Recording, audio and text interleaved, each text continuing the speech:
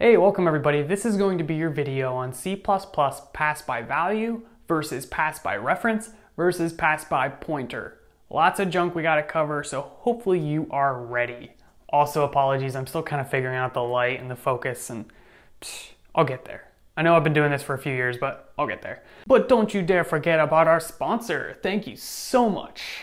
C++ Builder is the IDE of choice for rapidly building C++ applications. Utilize drag and drop visual components that are responsive and allow for cross-platform deployments. When building data-driven applications, you can bind data sources to visual components to make working with data easy. Go ahead and get started with a free trial of the Architect Edition, which will give you all of the features of C++ Builder. So whether you're a beginner just getting started or want to build enterprise-level applications, C++ Builder is the tool for you. I'll leave a link in the description.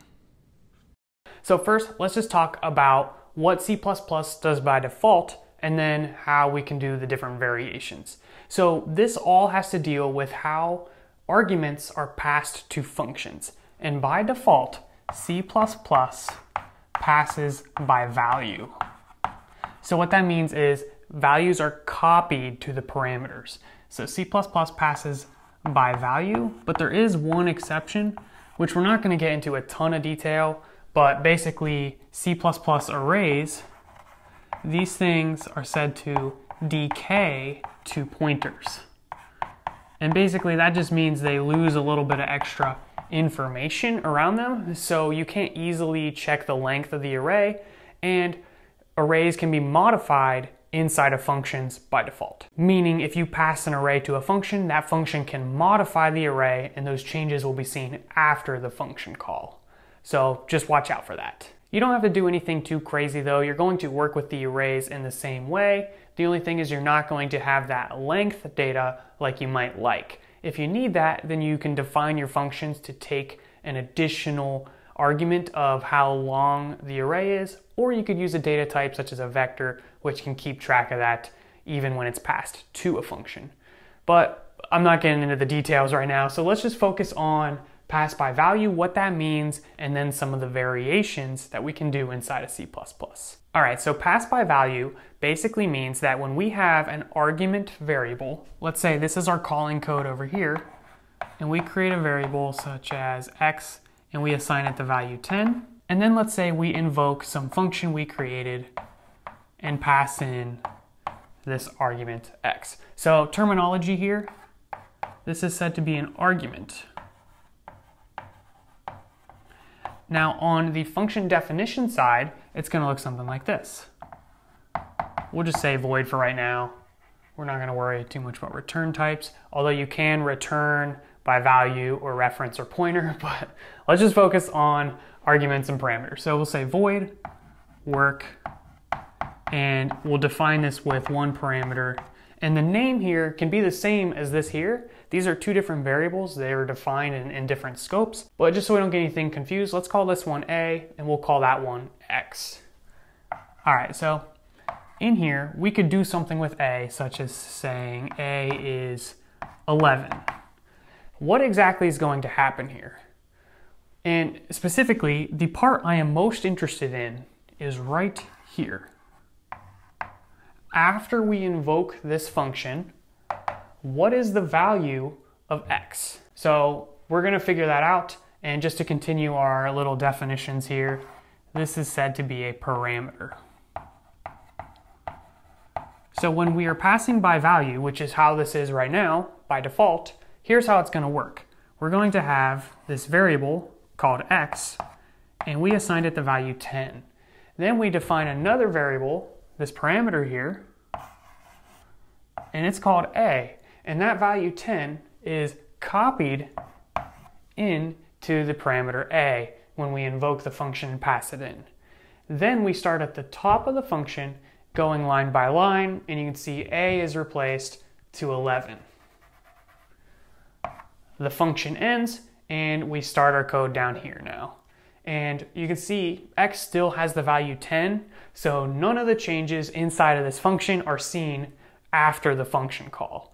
That is how pass by value works. It copies everything, which is usually fine for the majority of cases, and it's actually safe because we know that if this function is passed by value, then it's not going to accidentally change any of our data. Pass by reference, on the other hand, can change data and it'll be seen on the calling side, which can be useful, but it's just a little bit more dangerous if you're doing it wrong, or it's changing data and we don't know that it's changing data.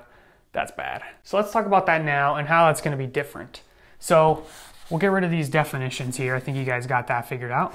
The scary thing here is that on the calling side, everything is going to stay the same. So invoking a function that's passed by reference is super easy, but we cannot immediately see if it's passed by reference or passed by value without seeing this function definition. On the function definition, the only thing different is that we're going to have a reference here. So ampersand and then the variable name. So how's this going to look like in memory? Well, we define x with the value 10, then we create this reference variable a, which is going to refer to this location. Then we update a to 11, which changes here, not here. So over here in our calling code, x is now going to have the value 11.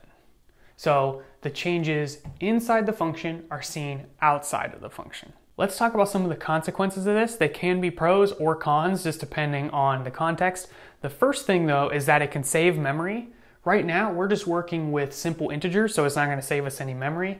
But imagine instead of working with an integer, we're working with a vector of thousands and thousands of pieces of data. We might not want to copy that every single time we're working on a new function, right? Especially, what if the vector took up 55% of our memory?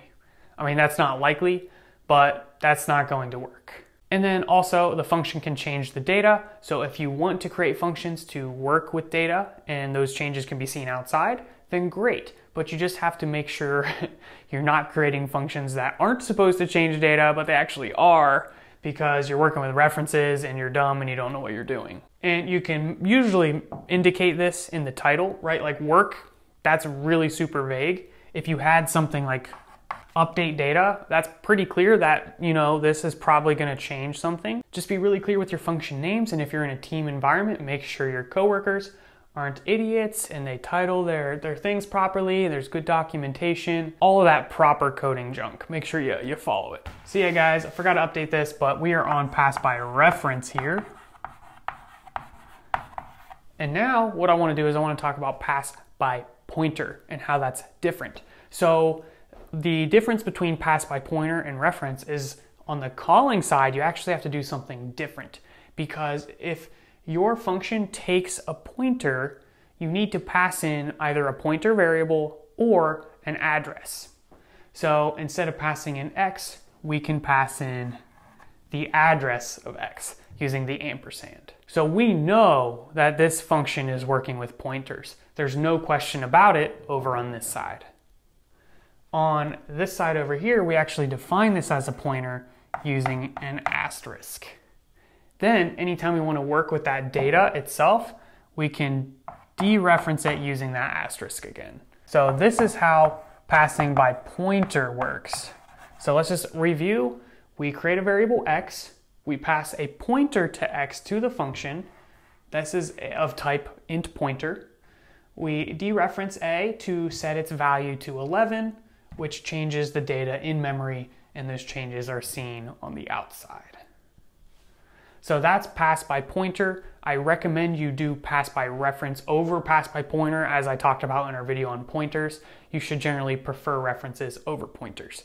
However, there are scenarios where you might want to use a pointer, so you can research pointers versus references and when to use which. I'm not going to get into all of that in this video. Coming from C, a lot of people will jump into C++ and just use pointers for everything. And one common thing with this is you would do some dynamic memory allocation and create a pointer. You could then return this pointer and work with that data, and then whenever you're done, you can free that data.